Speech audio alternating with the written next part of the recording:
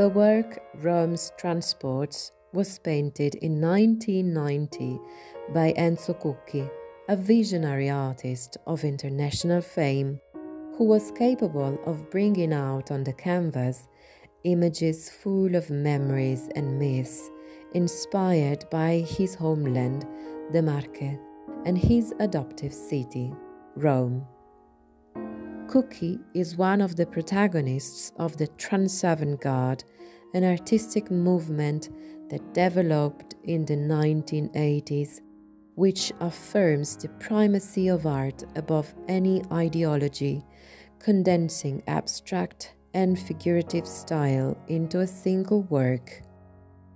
The work in front of you represents a natural landscape that is diluted with the hull of a steamer, which collides into a large female head, similar to those that peek out from the mountains.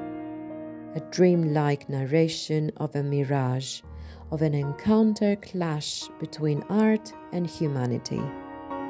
On the left side, beyond the canvas, a ceramic part represents a half sunburst that suggests the image of an engine, a fire, a sword of energy that moves the image represented in the canvas.